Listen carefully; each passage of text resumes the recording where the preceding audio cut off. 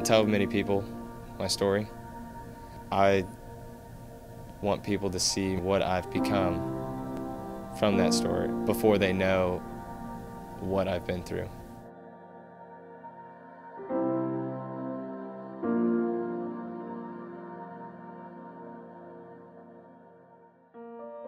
I met Joe's dad my freshman year. We dated all through college. We got married after graduation, started a family, bought a house. When I was 3 months pregnant with Joseph, Ted got sick and we found out that he had leukemia.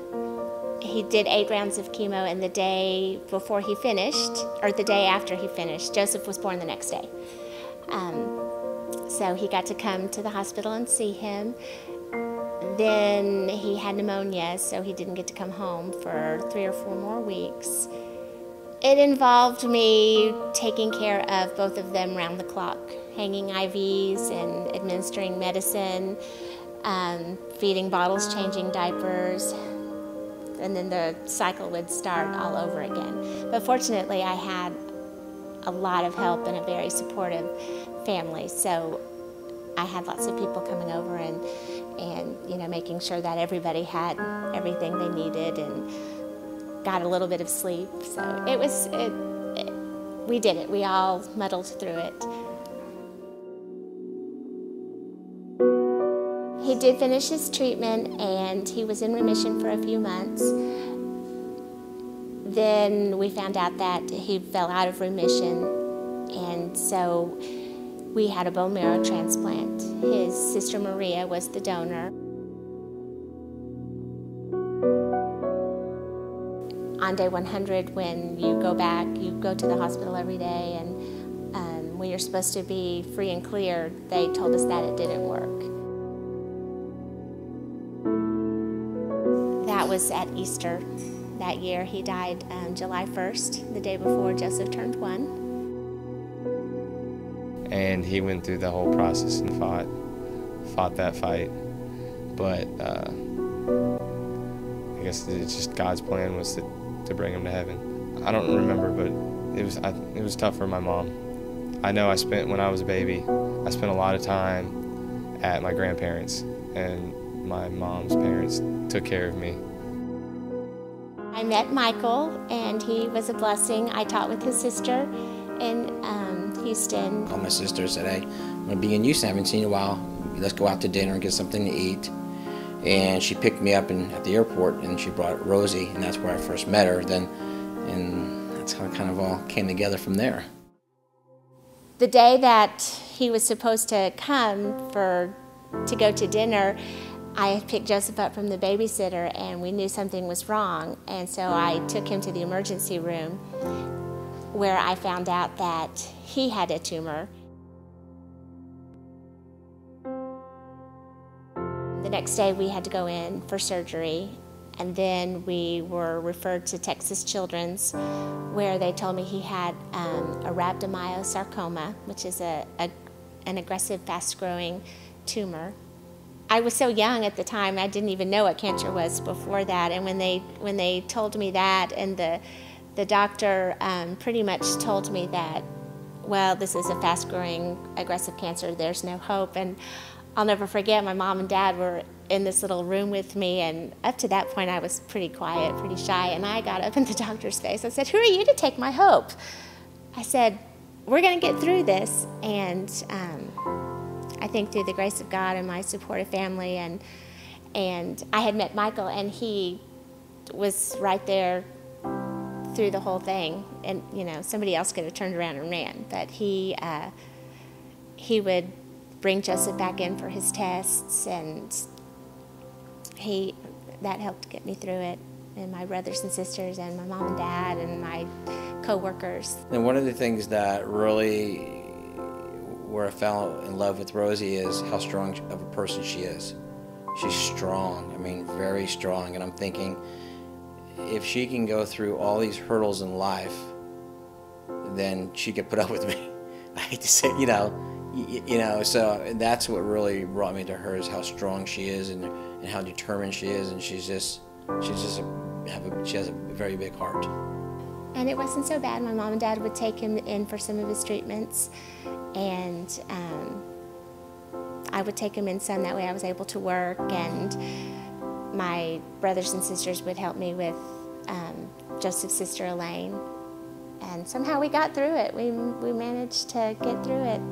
It's amazing how people can overcome crazy, just adversity that you never think is going to happen to you, but she got through it, and I look up to her for that. Football. Michael was really always good about getting all the kids involved in sports. Soccer, volleyball, baseball. When he said he wanted Joseph to play football, I was like, that's dangerous. I come from a very competitive family. My brother and I were very competitive all our life in sports. My brother and I went with two different high schools. We competed against each other. I mean, it's just it's just one of those things. And I've always been very competitive. Even now, play basketball or whatever. It makes it fun. I trusted him, and he would get out there and throw the ball. And he was one of the coaches when he started out. So when he started middle school football, I would always tell Michael, one of us needs to make sure we're at one of the games. And so we always made sure that somebody was there. And it was in October, and they were playing South Lake. And fortunately, Michael was there. And I just remember Michael calling me, everything's okay, but I need you to meet me at the emergency room. I'll tell you the rest when you get there. In 7th grade football, I was a receiver at the time, and we were running a toss sweep. I think that's what it was. And I was blocking the corner in front of me. And I was in a blocking stance. I had my right leg back.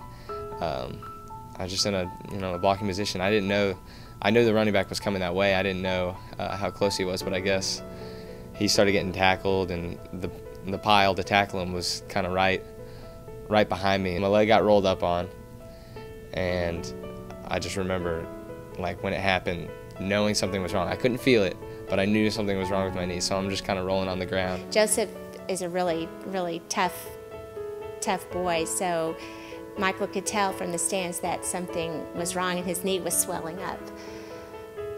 So they took him to the emergency room. They did their tests, and I saw a specialist in orthopedic, and he checked it out, and it ended up being a torn patella tendon. So there was a time that my faith was tested, but never to the point where I didn't believe. He had surgery, and that was kind of scary because he was in a lot of pain. So, and then when he came home, they had to put him on this bending machine. It looked like an ironing board, and it would bend his knee. And so we kind of set up a little room. It was like taking care of a 150-pound infant because he couldn't get up or down, and he was connected to this ice machine. So he missed 34 days of school, 7 months of physical therapy, and the doctors pretty much told him that he wasn't going to be able to play sports again. But you tell that to a 13-year-old boy. And I would constantly tell myself, no matter how much this hurts, I want to get back to the point where I can play sports again. I didn't want my story to be that I could never play sports again, and I didn't want to quit. Someone told me I might not be able to do something. It was just, I wanted to prove that wrong. The whole ride of that senior football season I'll never forget it. That was fun. It was exciting and scary, and I would worry, and I would say my Our Fathers. I had my ritual, and my friends would sit beside me and hold my hands, and then he would do something good, and we would cheer. I loved every minute of it. It was fun. It was exciting. That senior season, I played with all my close friends. All of us, we were just such good friends on that team, and we worked so hard throughout our high school years. And that senior season, we went undefeated in the regular season, won district, and then went 4 rounds deep in the playoffs until we faced off with Trinity, Euless Trinity, who was, at the time, they were the #1 team in the nation, according to some poll. And it was one of those games that I want to say it was like replayed on TV because it was recorded, and so it was just one of those games that it was just a classic, epic battle between two really good high school teams, and we were winning the whole game, but we came up short because they scored on the very last play. So that one still stings. When I think about that game, it still stings a little bit. I absolutely love it. I look forward to Friday or Saturday when we drive up, we load up the car all decked in our purple, and we're probably the first ones to get out to the field because I don't even want to miss warm-up.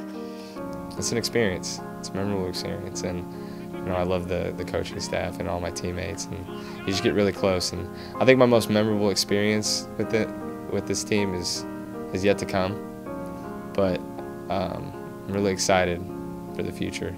I love it. I just enjoy him competing, and win or lose, I just enjoy him out there having fun and do what he wants to do. I know he wants to win all 10 games, go to the playoffs. I mean, that's his goal. It'd be great if he could reach that. But I really enjoy watching him. Now, sitting with the family, that's a different deal because they're asking 99 questions during the game.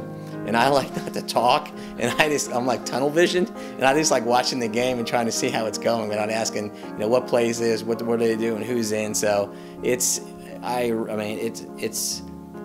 think at the end of the day, it's a father's dream to have any of their kids play the next level of sports. And to me, as a dad, I'm living the dream with him, but just watching because I know that's what he wants to do. Nothing but positive feedback and a sense of safety with him being at school. If I have a question and I call up, they're going to patch me through to Nathan or to somebody to answer my questions. The coaches will talk to us on the sidelines. If Joseph is sick, I know he can go to the trainer and they'll take care of him. So when he's at school, I miss him, but I don't worry because I know that they're looking out for them.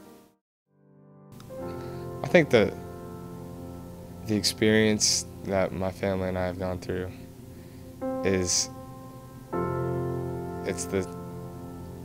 it's in our hearts, it's in our core. It's our sole reason why we are the way that we are. Just focus on what he's done to get where he is today. It's unbelievable. I mean, I love the boy, and I think we all know that. I mean, love him to death. He's like one of my best friends. He's always there to support me. Treats me as if he's my natural birth dad.